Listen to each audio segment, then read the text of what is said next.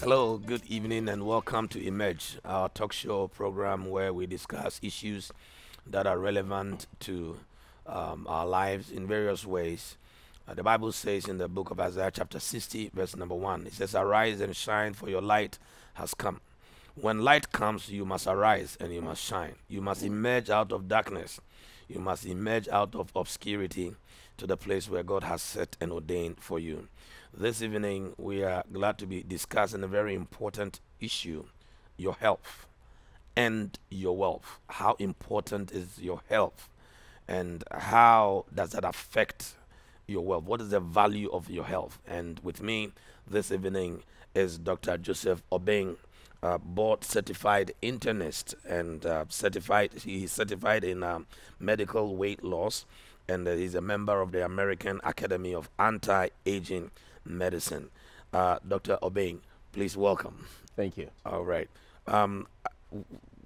Let's move on and talk about the second marker Yes. of our health. The Yes. second marker of our health having to do with our physical Well-being. well-being. Yes. Yeah.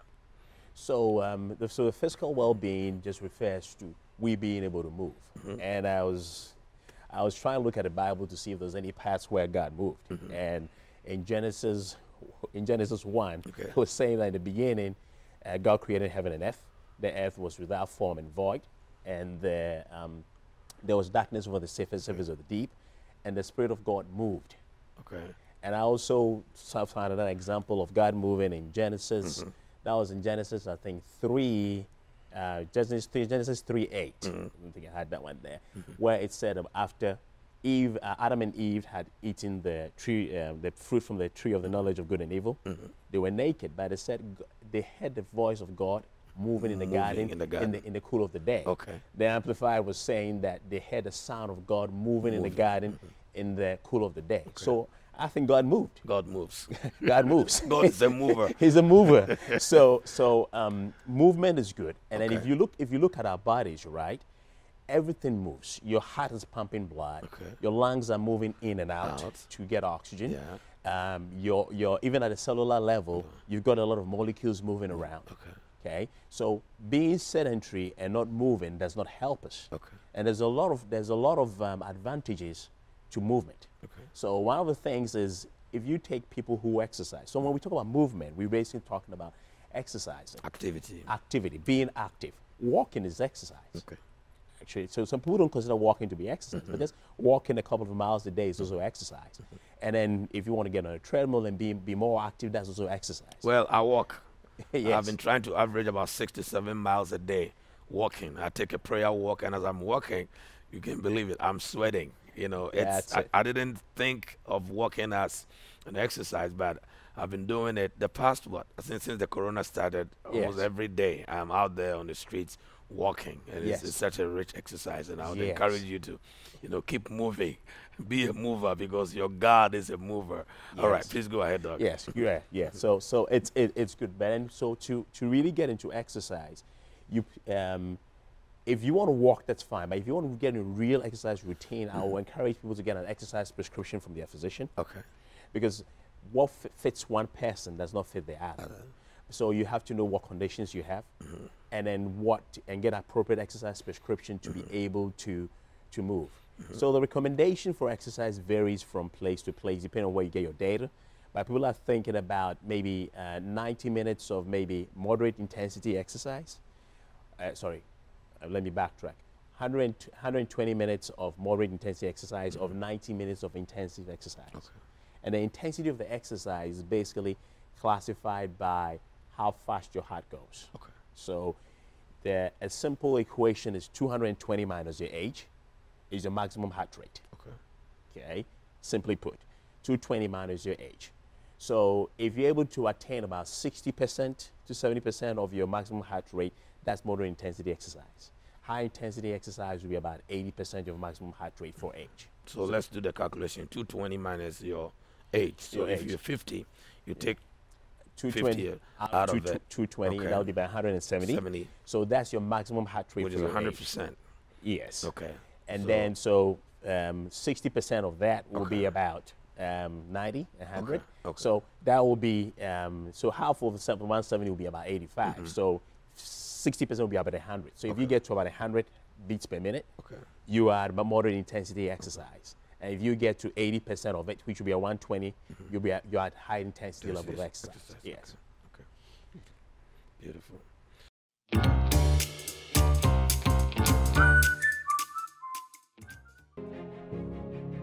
The Bible is saying that though you are a master of all, if you remain a child, you are not going to be different from a slave. A slave is an individual that is being controlled. A slave doesn't have their own will. They don't will to be able to do things. They are under the control of circumstances.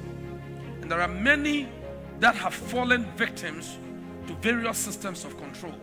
Christians that are supposed to be on top, Christians that are supposed to be exercising kratos, dominion power, dominion might, are being dominated. In the book of Ecclesiastes it said, for I have seen an error, an abomination under the sun, that kings are walking as servants, and the servants are rather riding on what? On horses. The solution is in the scripture. An heir, as long as he remains a child, does not differ at all. At all. There's no way that heir is going to differ. There's no dimension, there's no attribute in measurement that you can say that the heir is different from that of a slave. Although he's a master of all. Look at verse 2. Key here. Key. But is under guardians and stewards until the time appointed by the fathers. Right there. He said, and he's under tutors, under instructors, he's under governors until the time appointed of the Father. So there is a time appointed for you to stay in this discipleship, to be trained, to be equipped, to release and to unleash that power to manifest on the inside of you. First John chapter 2 verse 2, it says that as newborn babes desire the pure milk of the word, that you may grow thereby. If you don't grow as a child of God, you will be dominated. Many have dodged this concept of disciples. They will leap from church to church. They refuse to stay under proper instructions, proper teaching to enable them to grow, to come to that place where God has ordained them for them to be. They will jump, they will skip, they would run and not submit themselves to this principle of discipleship.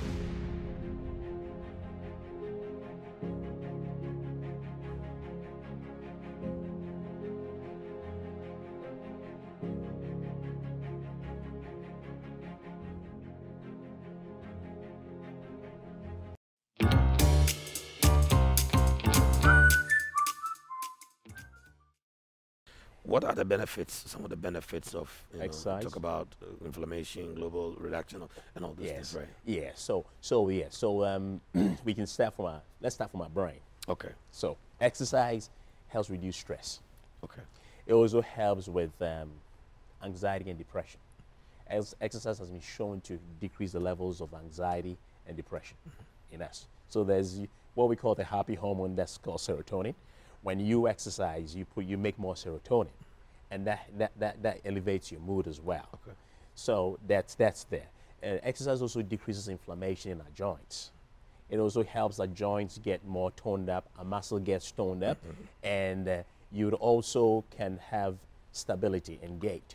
Because sometimes as we grow older, we become unstable. You hear of people falling and breaking hips and all that. If they exercise, they are able to maintain their stability.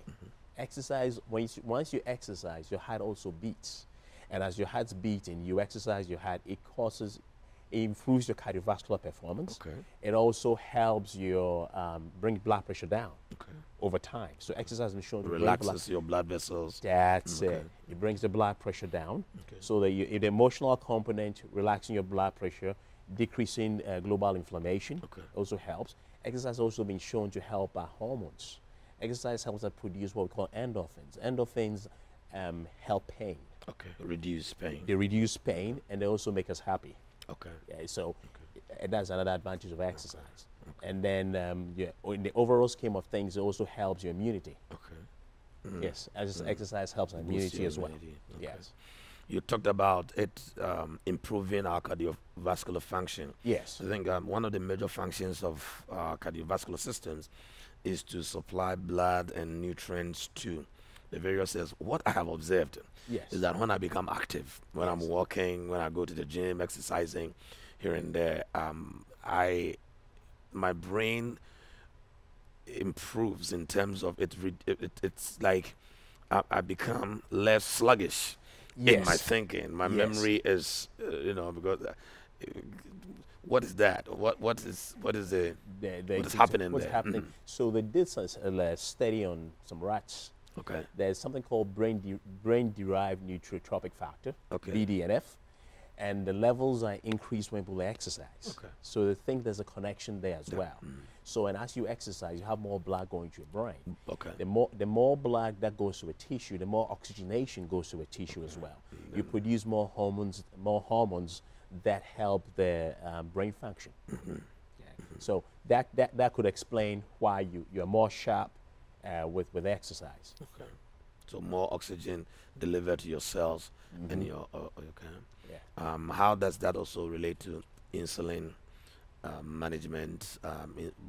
Sometimes some people's body cells are not able to appropriately respond, to glucose, to sugar in their blood, and all that. How does exercise help? So there's something called insulin resistance. Insulin resistance. Okay. Yes. So it means, so simply put, your body is resistant to insulin. So normally when we eat a carbohydrate diet, our body produces insulin. Okay.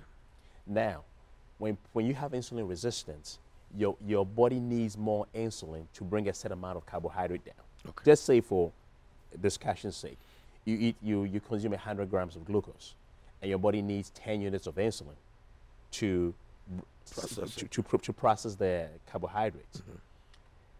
When you have insulin resistance, when you eat 100 grams of glucose or sugar, your body might need 15 to 20 to process the same amount of sugar. So it means that your body is resistant to the insulin. That's what we mean. So you need more insulin to bring the sugar down. Okay. And that can lead to diabetes. Okay. So when you exercise, your body becomes more sensitive to the insulin. So it improves your insulin sensitivity. So that means your body cells are more sensitive to the insulin. So instead of needing 20, they might end up needing 15, and as you keep exercising, they need less. It's also related to the fact that when you exercise, the fat content of your body also goes down. The obesity hormones? Yes. So the obesity hormones are improved, and then as your fat goes down, you also become less insulin resistant. Yeah, so people who are obese have more insulin resistance because the fat makes you insulin resistant. So exercise will bring the fat down, and exercise by itself would also improve the insulin resistance. So when people are diabetic, it's like insulin is circulating in their system, and then sugar is also circulating in their system. Yeah, so for the diabetics, there's the insulin that they produce is not enough for them.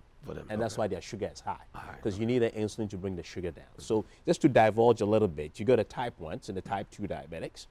The type 1s are the ones who need insulin. The type 2s, their pancreas and them still produces the insulin, but they take medicines to make their pancreas produce more insulin. So diabetes is basically an insulin deficient state, and that's why your sugar is high, and you need either insulin or medications to bring it down. Wow. Very insightful. When you talk about salesmen, and if they're not active, but we're talking about all these things. How do these things affect your productivity? How do these things affect because your productivity here is the measure of your wealth. Definitely. So take it that you're a salesman, and then you're obese, you have sleep apnea, so you wake up tired. You are feeling increasingly sleepy during the day. So say you're a car salesman and you have to go with a customer to look around the lot, and you're feeling increasingly sleepy. You're going to be sluggish. You might pass on the customer to another person. That's lost commission for you. If you're morbidly obese and you have arthritis in your legs and in your knees and your hips, you can't walk around. or if you even have to drive around to see clients and you have arthritis all over, the pain will prevent you from being able to make as many stops as you want. That goes against, that will affect how much commission you're going to make. So it's an illness pulling you back and then preventing you from being productive to be able to get to your goal. Maximize your wealth. Okay, good. Some people would say that, well, if my knee is hurting, I just can go in for a knee replacement surgery and all that. I mean, I want you to just put a figure on the assessment like that. Aspects like that, yeah. So now knee replacement can cost, depending on where you do your surgery and your insurance that you need, can cost as much as about $100,000. Okay, it can cost about $100,000, but these figures are relative. It depends on the hospital that you're doing it at, your insurance, and your comorbidity. So anywhere between $50,000 and $100,000, there's if you go on the internet and you go through various health websites, you can have various varying figures. But knee replacement can cost money. People who have spine surgeries, cervical spine surgeries, and back surgeries can also spend between $20,000 and between $12,000 and $20,000 for cervical spine surgeries, and up to $40,000 for lower back surgeries. But the figures are relative, and it sometimes varies depending on the state and depending on the insurance plan and which hospital that you're doing it at.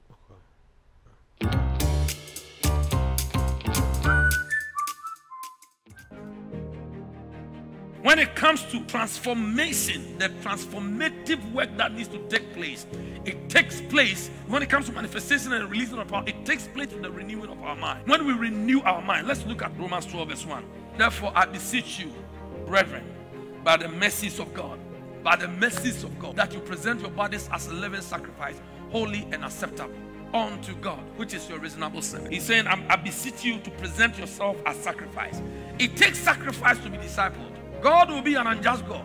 If someone spends time reading scriptures and meditating upon the scriptures, and then God comes and we see the manifestation, the same manifestation of God's grace in the individual who has read scriptures in the same way as the individual who has not read scripture, what then is the price of hard work? Someone says sacrifice. It requires you to set your alarm clock and wake up at 5. If we are praying at 5:30, so that you can prepare yourself and pray and get yourself in the mood and join the prayer system, it takes sacrifice. I beseech you, brethren, by the mercies of, present your bodies as a living sacrifice, holy and acceptable unto God, which is your reasonable service. Verse number 2. And be ye not conformed to this world. And do not be conformed to this world. To be conformed to this world is that you are running your life on the systems of this world. You are operating, you have allowed the world to dictate for you. You are operating as if the world system is the way you are supposed to go. Don't allow the world system to change you. Don't fit into the world system. Don't fit into the mold of the world system.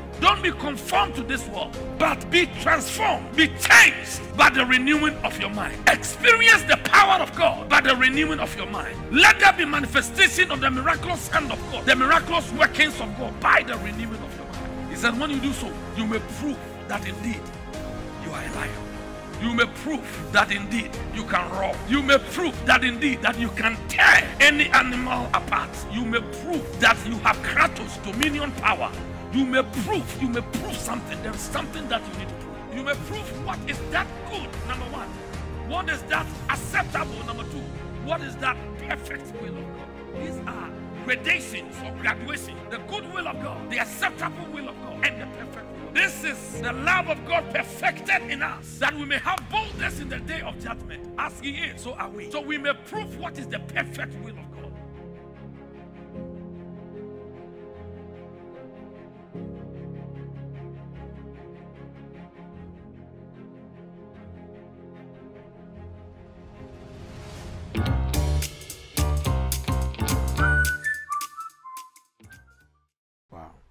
Very insightful. So we've talked about the two of the markets for health. Yeah. You talked about the nutritional, and then we talked about the physical. Yes. Can you marry the two in terms of balancing the two? Because sometimes some people would say that I'm going to be just dieting and use my nutrition to lose weight, and somebody saying, okay, I'm going to just exercise and lose weight. But I think that if we can put the two together, we can maximize our results. Definitely. So it's you want to do both, because then is it's threefold. To possibly lose weight is threefold. It's what goes into you. What goes into you? What goes into you, which is your nutrition.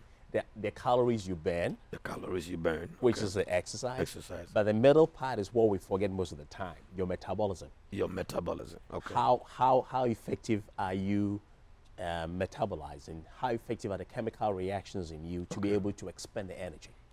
Okay. So we usually focus on what goes in, which is our nutrition, then the energy expenditure. But in the middle part is what people forget. So how to make our body function at an optimal level. So you actually need both. You can, if you want to diet, that's fine, but make dieting a lifestyle, not just an eating habit. If you make dieting a lifestyle, you are able to eat healthier for a long time. But if you make dieting like 9-day wonder or a 1-month wonder, you're going to go back to your old ways. So you need a renewal of mind with respect to that, where you want to make dieting a lifestyle and then also exercise. So it kind of comes together. And then also do things to improve your metabolism, which we can go to later. You know, the Bible says that we should renew our mind. We should not be conformed to the systems of this world, but we should have a mind renewal. Yes. When I started the walk, it was this determination in me that I'm not going to quit. I had a goal.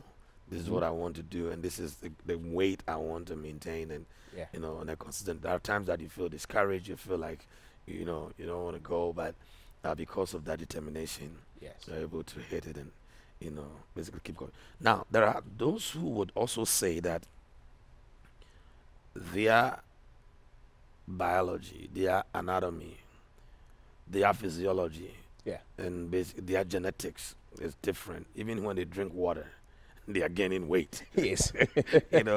And some of them have resigned to their fate that this is what it's going to be, and there's nothing I can do about it. What would you want to say to them? Yeah, so like you said, I mean, not everyone is different. So those people, it possibly could be due to a couple of factors. It could possibly be due to the way their body handles the food. Okay. So they've done studies in which they realize that our gut microbes. So in our gut, from a small bowel to a large bowel, we have microbes that live there. Animals. Yes. So animals are living in us. Yes, small, tiny animals. If you call it here, so we call microbes. It microbes. Yes. All right. So the gut microbes are there, and these gut microbes, we are just beginning to find out what they actually do. They have a big impact in terms of influencing our weight. So we're going to talking about a gut-brain connection. These gut microbes can even affect the way you feel. They can affect the way you absorb nutrients from your diet. So people, when you take a person and the person says, I eat a little bit and I gain weight, you want to check their metabolism. You want to check their thyroid function, check their adrenals, see how well they are processing food, and also look at the health of their gut microbes. Some also have what we call a leaky gut, which is a whole different topic, which can cause them to gain weight. So you would want to talk to a doctor and have the doctor examine you and look at which parts of your system are causing you to not be able to lose weight. Yes. So your metabolism is important. Now, what about the time of exercise? So when I exercise in the morning, some say I would want to exercise in the evening. Some would say I would want to exercise in the afternoon. Do these times have any impact upon the outcome that we are able to generate? It generates. And then also times of eating. Yes. And if you can talk about fasting, because we want to combine the spiritual component to it, the benefits of all that, right? Yes. So when it comes to exercise, we all live such different lifestyles. So the main thing is having a goal of the number of minutes you want to spend and the intensity. So if you're somebody who leaves home in the morning and comes back in the evening, I'd rather you exercise in the morning before you get into the shower. Do something. If it's 10 minutes a day, that's fine. That's all you can do. You can also get an exercise app You can have a treadmill. You can walk around the neighborhood, do something, take a shower, and then go to work. Because when you come back from work, you're tired and it's difficult to exercise. Someone who works at night, and that's a night shift, might also want to exercise in the evening before they go to work. So I always would time the exercise before you leave the house or before you get your shower. So you get your exercise, you get your shower, and then you leave the house. That way it becomes part of your lifestyle. Yeah, so I wouldn't place it at a particular time of the day, but you have to use the time of the day that suits you the most. Yes. And then, so that's the time of the exercise. Then you also have to look at the intensity of the exercise, about how much you're going to do as well. And then you wanted to talk about the fasting? Right, and the times of eating. The times of right, eating, right. okay. So usually I want to look at, I call it an energy pyramid, where you're looking at making breakfast your main meal of the day. Okay. Lunch will be somewhere in the middle. And the evening, you eat the least. Okay. Okay? Because what happens is some of us have an inverted pyramid where we eat a little breakfast. Or nothing at all. Nothing at all. Eat some lunch. And then we get home. We load it. We load it. We are watching TV. We're gone. So all that energy, That you just calories that you just loaded. you loaded on, Just sitting. is just sitting there. You haven't had time to move around to burn it. Okay. And then you sleep. Okay. So you're going to end up gaining weight that way. So you have an inverted pyramid. So the pyramid should have a bigger base, Okay. where you have more of the calories at In the breakfast morning. in the morning, preferably something that has protein in it. Okay. And then less in the afternoon, and in the evening you eat light. Why have protein in it? Yeah, because protein makes you less hungry. Okay. And so with each meal, you want to have some protein with it, because when you eat only carbohydrates, your sugar spike is higher. Okay. If you have protein with it, your sugars don't spike as much. Okay. And then we were talking about insulin, because once sugar gets into your body produces a lot of insulin. Okay. Insulin is anabolic, meaning it builds. So too much insulin can also cause you to have belly fat. Okay. Okay. Yes, it builds. It builds up stuff. So that's why most of these dieting regimens want you to eat less carbs, so you produce less insulin. Okay. Okay. Yes. So if you eat protein with your insulin,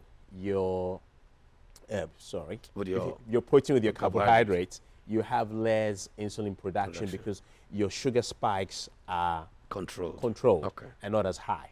So protein is a natural way of controlling your sugar, appetite and the your insulin production. your Okay. sugar.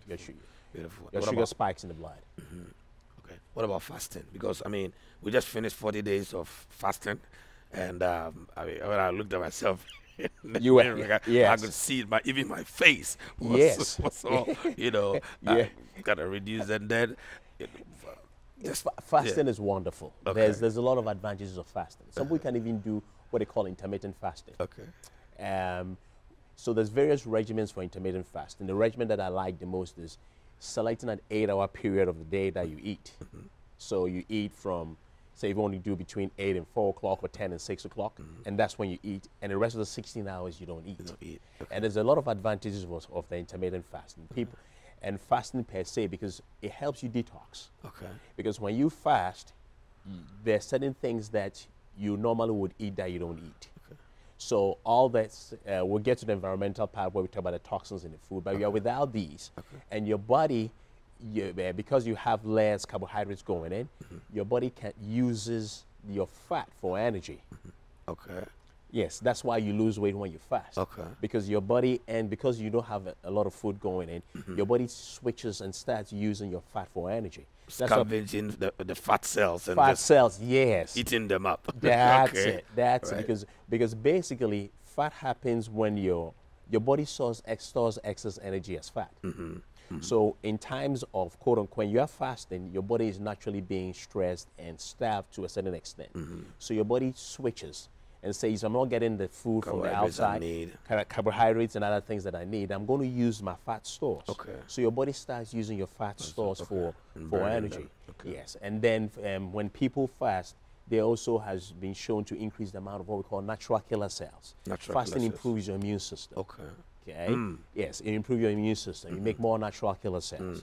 And then if you're fasting also, when you fast, you also obviously get closer to God and all the benefits of fasting that can come from, yes. Isaiah 58, I think verse number 6, 7, 8 there talks about fasting, and it says that your health will spring up speedily.